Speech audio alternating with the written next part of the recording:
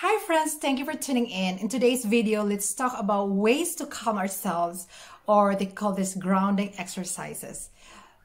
Now, if you're living with mental health issues like anxiety, for example, you're having panic attack, then this is not a replacement to mental health professionals visit.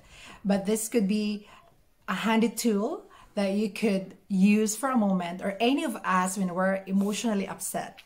So the first on our list is deep breathing exercises, and we have tons to do it. But in this video, let's talk about 2 ways to do it. So first is the box exercise, where take a deep breath and then you have this figure of box while doing that.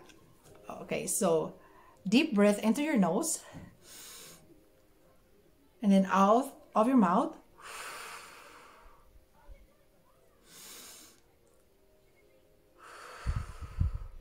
So you can do it again.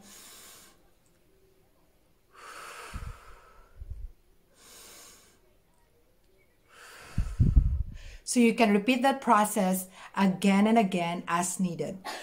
Another way to do it is with the use of the palm of your hands. So take a deep breath while you stroke this from the tip of your thumb. Breathe out. Breathe in. Breathe out. Breathe in. Breathe out. Breathe in. Breathe out. Do it again.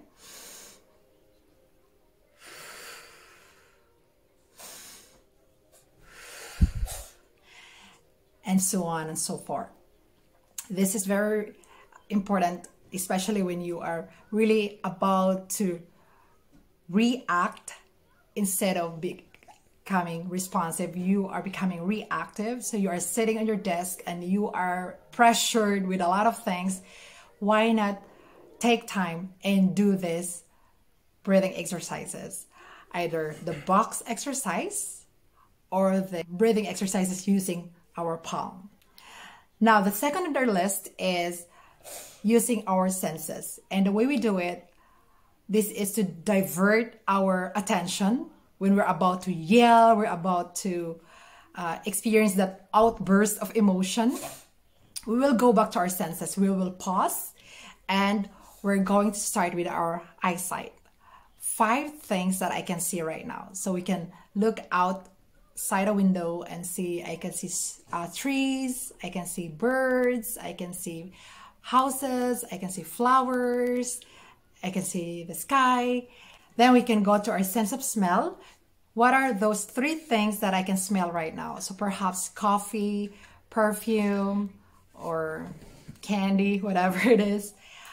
And then we can go into 2 things that I can taste right now. So perhaps a coffee or gums.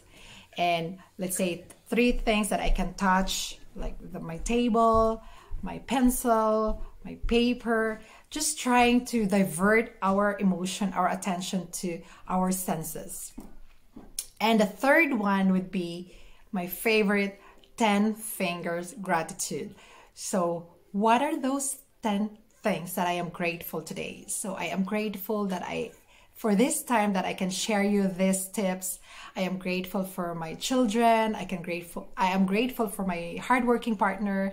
I am grateful that I am healthy. I am grateful that my parents are healthy. I am grateful that my kids are healthy. I am grateful that I have friends that I can call whenever I need someone to talk to. I am grateful for my sister who's always been there for me. I'm grateful for my niece who is turning 1 year old soon. I am grateful for new opportunity that comes along the way.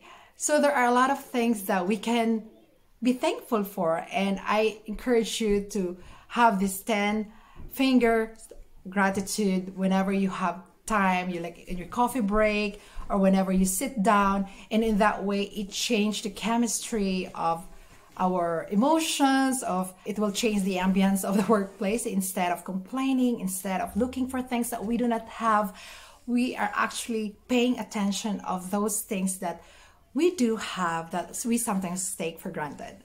So I hope that this is helpful. Let me know by commenting below which one of these three grounding exercises would be helpful for you. I love to hear your stories. Thank you for tuning in. Don't forget to be kind to yourself. Until my next one, bye.